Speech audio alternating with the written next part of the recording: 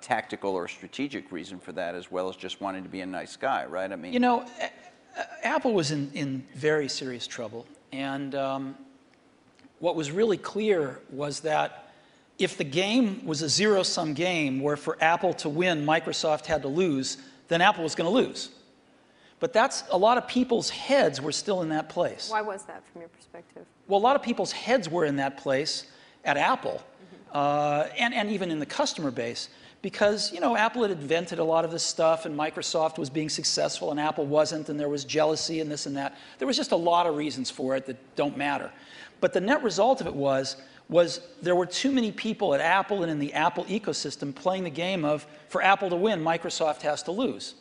And it was clear that you didn't have to play that game, because Apple wasn't going to beat Microsoft. Apple didn't have to beat Microsoft. Apple had to remember who Apple was, because it had forgotten who Apple was. And so to me, it was pretty essential to break that paradigm.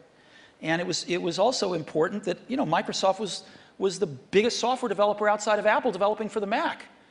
And so, you know, it was just crazy what was happening at that time. And Apple was very weak. And so I called Bill up, and we tried to patch things up.